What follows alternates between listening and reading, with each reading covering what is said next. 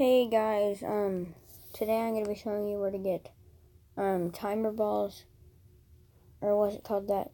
Hold on. Timer balls, repeat balls, and net balls. I'm going to show you all where to get that. So, yeah, you can actually buy each one of them. So it would be 3,000 if you want to get all three of them, one of each. Yeah, all of them are 1,000 to get. So to get a net ball, it's 1,000. I'm also going to be showing you where to get beast balls today. But anyways, where you want to go on here is Pokemon Center, Pokemon Nursery, and Panolia Ranch. Like right there.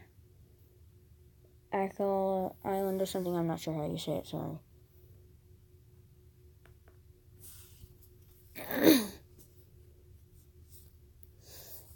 So just fly there. Whoops.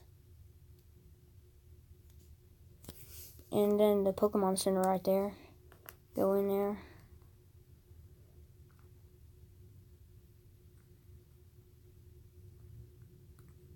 And then talk to this guy. Whoops. Pressed B accidentally.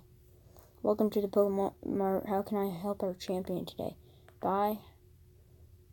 And you should see the repeat ball, timer ball, and net ball. That's my bearded dragon making that sound. So as you can see, their prices. And then the beast balls are actually really easy to find. They're the same exact price, actually. Whoops.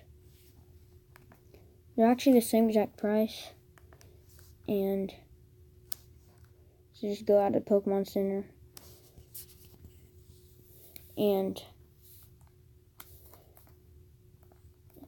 so, Charizard Glide.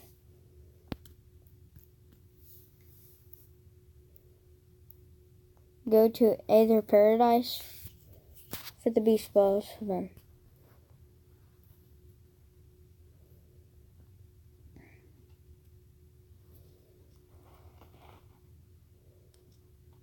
Go in there. And then, see how there's 4 ladies? Or no, 3. Well, this one right here on the right, the very last one down. So just the second one right there. Just talk to her. This is the ultimate in scientific progress made by manifest. We call it the beast ball.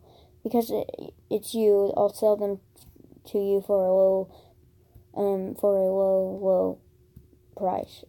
1,000 apiece. Whoops, camera.